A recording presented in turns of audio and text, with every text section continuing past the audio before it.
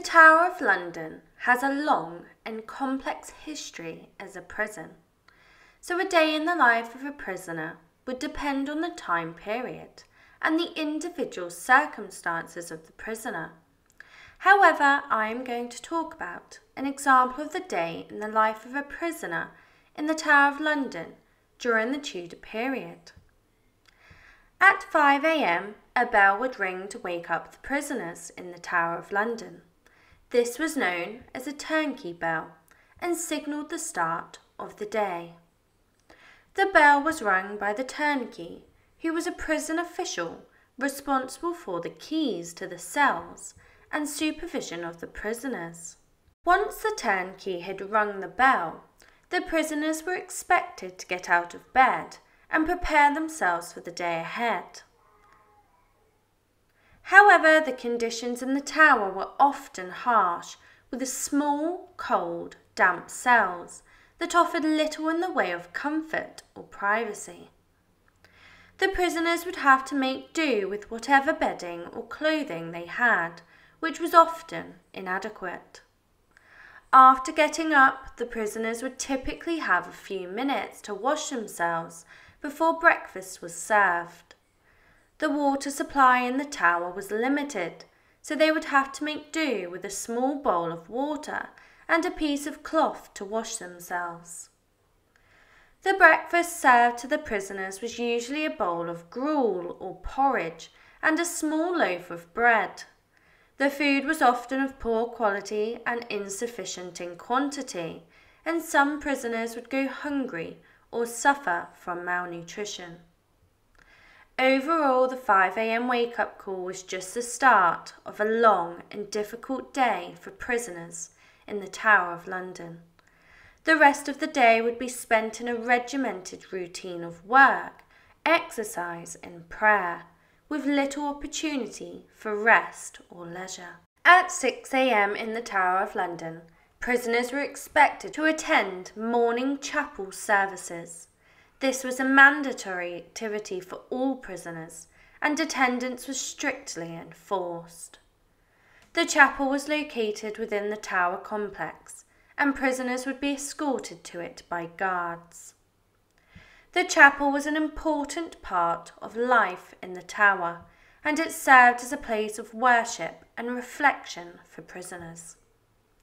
It was also a way for them to connect with the outside world, as the services were often led by prominent members of the clergy or other important figures. The services in the chapel were typically brief and followed a strict routine.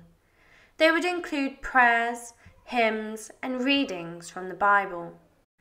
The services were conducted in English, although Latin was sometimes used for certain parts. The chapel was also used for other purposes besides religious services.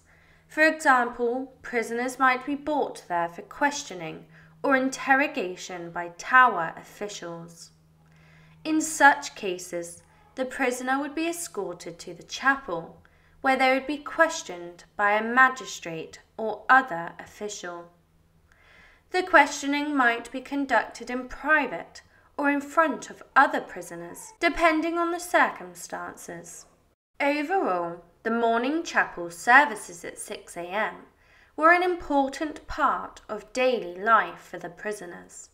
They provided a sense of structure and routine in an otherwise chaotic and unpredictable environment, and they offered prisoners a chance to connect with something larger than themselves.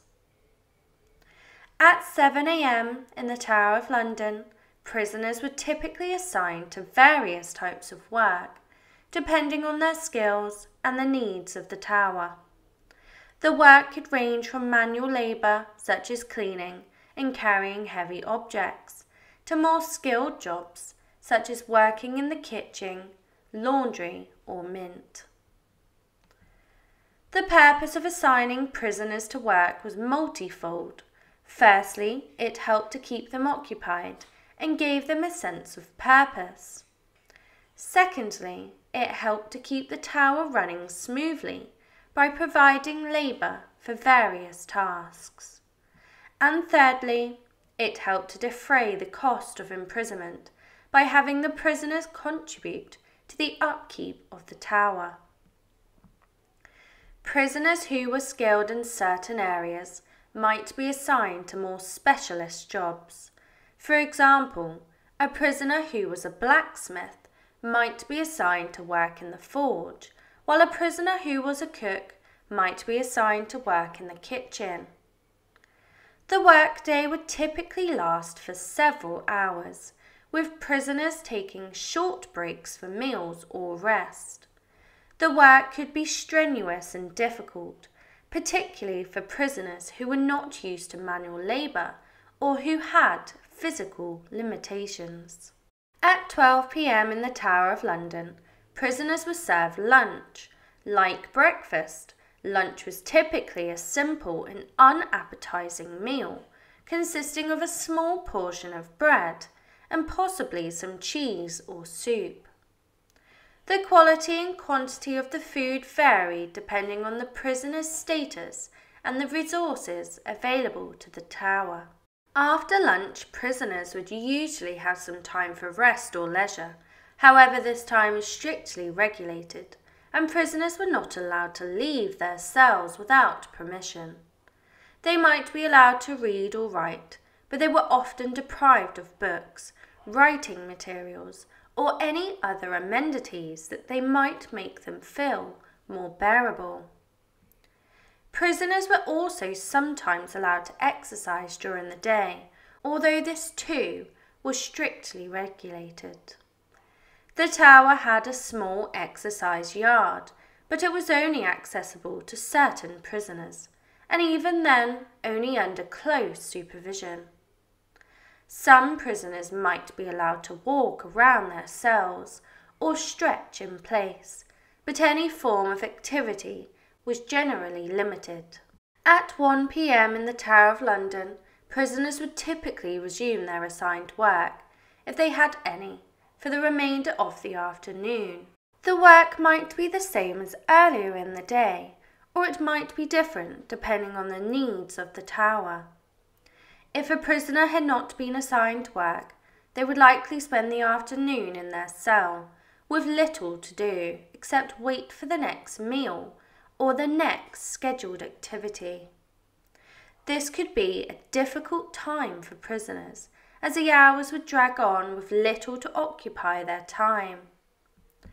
Occasionally, prisoners might be allowed visitors during the afternoon, although this was a rare occurrence and usually only granted to high-profile prisoners or those with special circumstances. Visitors were typically family members or friends, and their visits were strictly monitored and controlled by tower officials. In some cases, prisoners might also be interrogated or questioned by tower officials during the afternoon. This could be a stressful and intimidating experience, as the questioning was often designed to extract information or a confession from the prisoner. At 2 p.m. in the Tower of London, prisoners would typically continue their assigned work or spend the afternoon in their cell. However, there were few notable events that might occur during this time. For example, prisoners might be subjected to a medical examination by the tower physician. The physician would check the prisoner's overall health, assess any injuries or illnesses, and provide any necessary treatment. This was particularly important in the crowded and unsanitary conditions of the tower, where diseases could easily spread. Another event that might occur at 2 p.m. was the delivery of mail or messages to the prisoners. This again was a rare occurrence and usually only granted to high-profile prisoners or those with special circumstances. The messages would be carefully screened and censored by tower officials to ensure that they did not contain any sensitive or forbidden information. In some cases, prisoners might be allowed to attend a religious service or receive a visit from a chaplain. This again was a rare occurrence and depended on the prisoner's religious affiliation and the policies of the Tower officials. Please continue to support my channel by subscribing. Please comment, like and subscribe if you wish for more stories, and leave your suggestions below and I will endeavour to cover them.